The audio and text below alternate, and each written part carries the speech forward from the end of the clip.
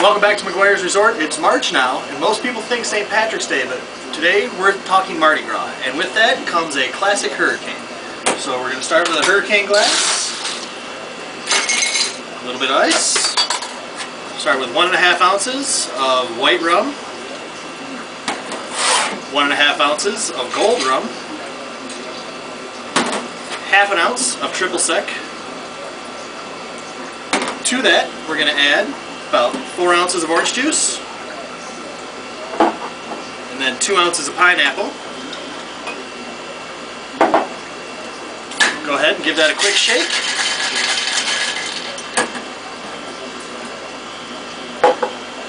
Top with a small amount of grenadine.